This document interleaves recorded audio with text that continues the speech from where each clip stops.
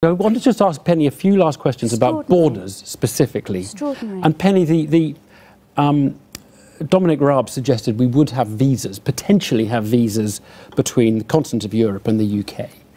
Now, if you didn't have visas, would you get more security at the border than we have now?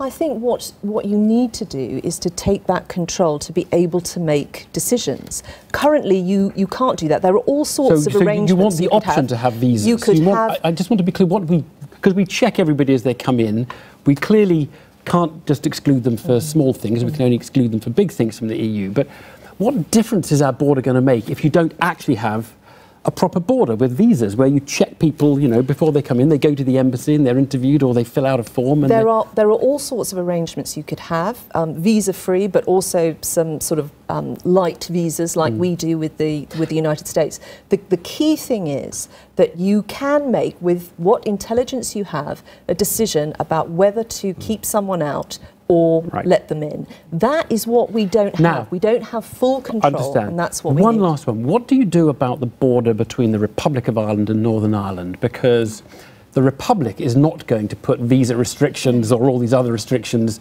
to France, so it is going to let people in from Paris. They're going to drive across the border to Belfast. They can get on a plane, fly to Britain.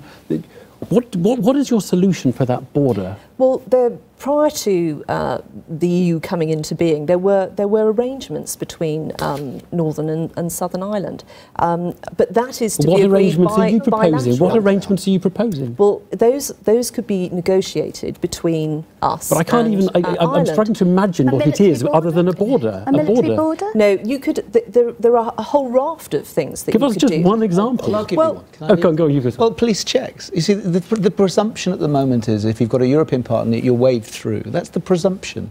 What I think we're arguing for is to have to turn the presumption around the other way. So it's actually, yes, you can come in, but we're going to make sure that you're not a criminal, you've not got terrorist traces. So there's a checkpoint between the Republic and Northern Ireland. Why not?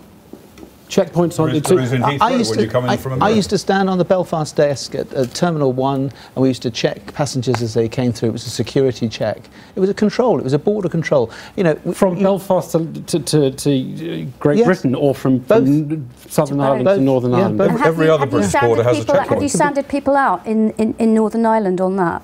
Well, all I'm saying is that borders are not necessarily a bad thing. I think we've seen from Europe, we've seen 200 people killed in terrorist attacks in 2 years because of porous borders. Very last go on, Rob Wainwright. The irony is that the information that we actually need to identify a sex offender or drug trafficker when he crosses that border at the moment is in the Schengen information system. No, it's not. Are absolutely in EU systems. I don't know when the last time you stood at a border control point. That's exactly what we're using to identify them in the first place. And if we don't have that anymore, ironically, our borders will be less safe. We have